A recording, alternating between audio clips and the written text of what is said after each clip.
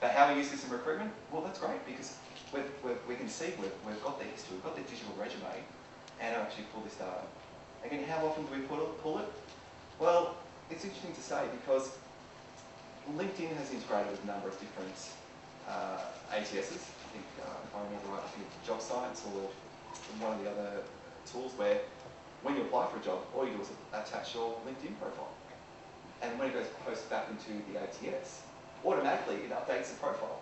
It updates every 6 months because you've allowed that connection via the API. The same thing's happening with the applications and Facebook Connect, is you're allowing the recruiter or the ATS to say, okay, 6 months time, we haven't heard from the candidate, let's just do a quick mash together and see what they're up to right now without you even knowing.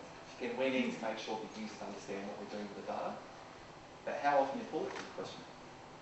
Now, producers here in the audience today, and I actually tested out a job gen the other day. And when I talk about integration, they've integrated. One click, do it.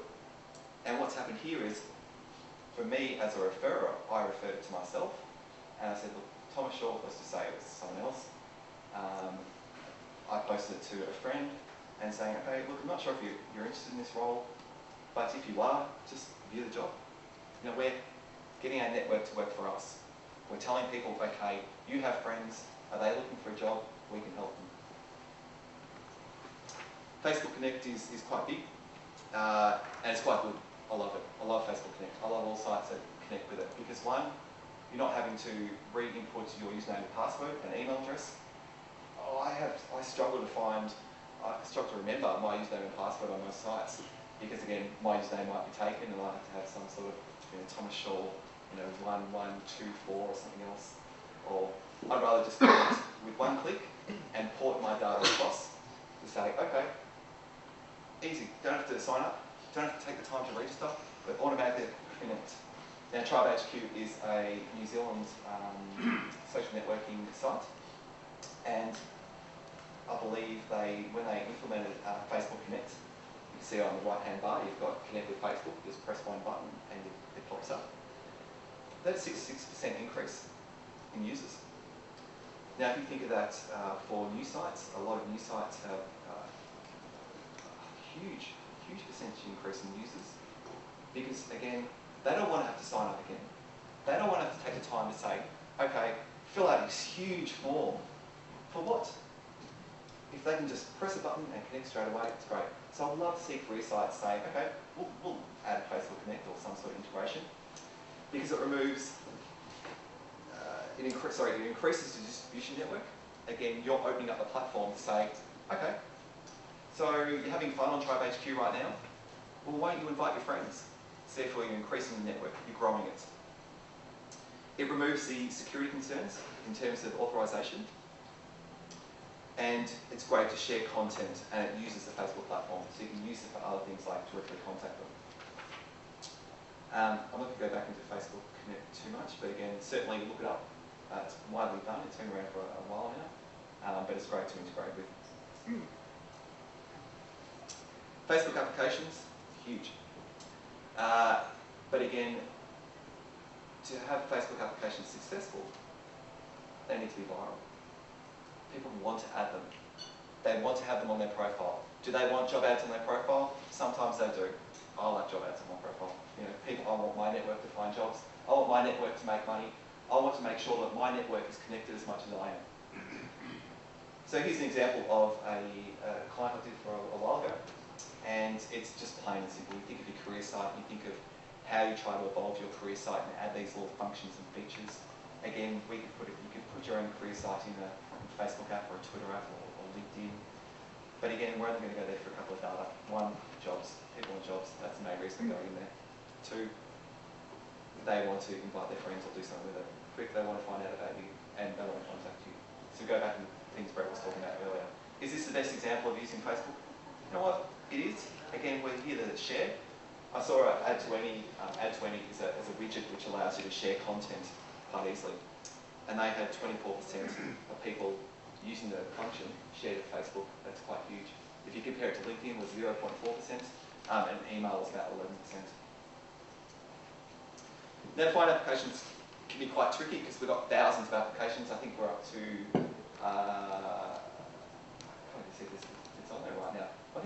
30,000 plus, even that. So how hard would it be to find your Recruitment application within 30,000?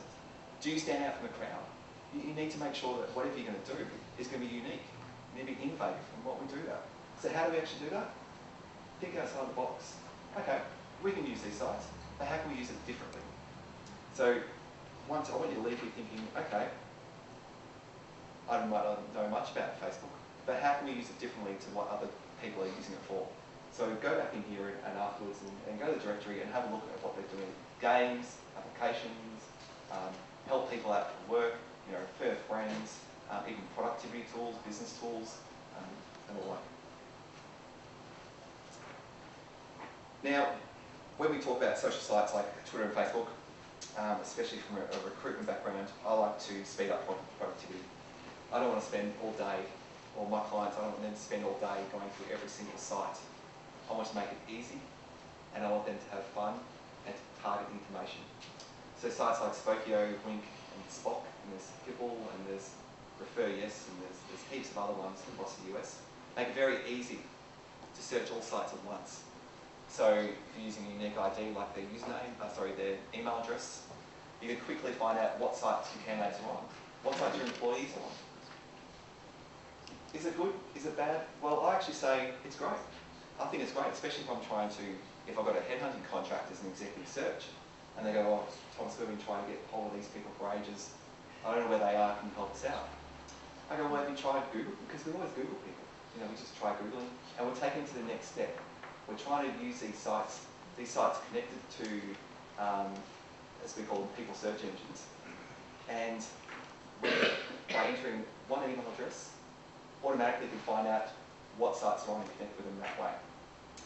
Now it's great when this is actually integrated into your ATS to make life a lot simpler, and certainly ATS is starting to do this. So finally, where are you headed?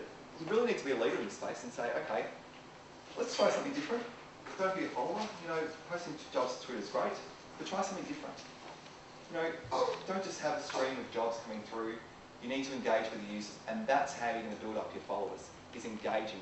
You need to be personal and engage with these people and say, okay, what are you looking for? Let's make a connection.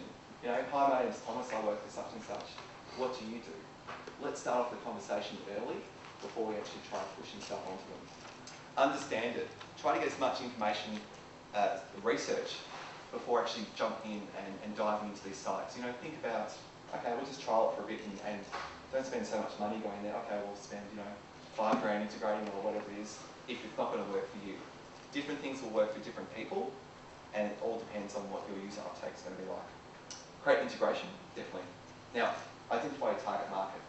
If you are a looking executive search firm, you probably wouldn't be searching on Twitter you would be searching on Twitter, you wouldn't be searching on Facebook necessarily. So look at your demographics. Are the demographics I'm recruiting for on there? Could they be there? Or what other areas?